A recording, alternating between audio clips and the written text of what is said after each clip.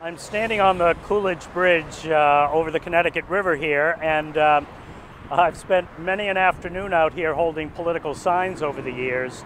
But of course, our bridges and roads aren't principally for supporting political campaigns. But I'm standing here because I wanted to highlight a couple of things.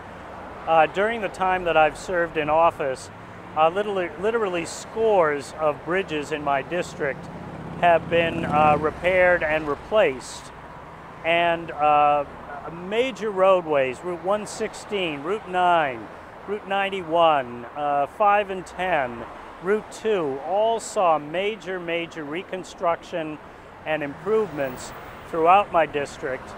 And when that work is going on, of course, lots of people are employed. Of course, it's also a bit of a nuisance for us as travelers because it interferes with our ability to get from here to there as quickly as we'd like.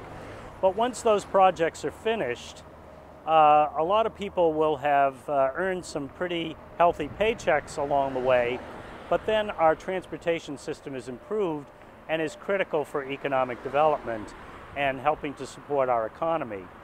But there's more than just transportation by car and truck. I've already spoken in another clip about the work we're doing to improve rail transportation, but there are other people who like to do transportation in other ways, and over my shoulder here is a piece of the extensive bikeway system that we're creating here in Franklin and Hampshire counties. The Manham Trail, the Norwottuck Rail Trail, the Franklin County Rail Trail. These are all systems that are being built over many decades now, which are now finally being linked with each other so that you'll be able to one day start about anywhere in Franklin County and be in a bike lane on a road, go onto a bike trail, maybe get back onto a bike lane on a road, but then move from Franklin County all the way through Hampshire County into parts of Hamden County, over South Hadley, over the Notch, and heading into that direction into Holyoke and down to Springfield, and on Route 2 and maybe other routes, in fact Route 9, all the way out into Berkshire County.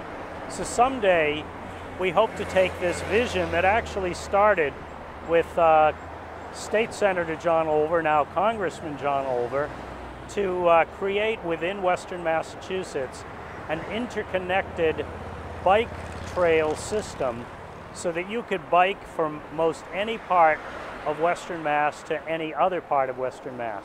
And in the last decade or so, we've seen approximately $20 million invested in bike paths in our region. Also, in another segment that you can find in this series, I talked about bus transportation and our van systems through our Pioneer Valley Regional Transit Authority and our Franklin Regional Transit Authority. So through our public transportation system, through our bike system, we can not only help it make possible for people to get from place to place through alternative systems, but we're also saving energy and helping improve our climate. And climate control is a very serious problem that we're wrestling with in this country and in the world, and we have to keep moving as aggressively as possible on that front. And we can do things in our own homes, from turning off lights and having low flow shower heads and you know, just buying energy efficient appliances. But we can also think about what we're doing in transportation.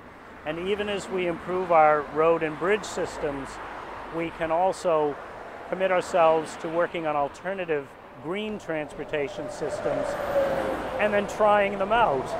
And who knows, you might find that the exercise you're looking for is actually on a bicycle, getting from your home to work or from your home to the post office or the library. So think about alternative transportation even as you're supporting improving our public transportation and our traditional transportation systems through your taxes.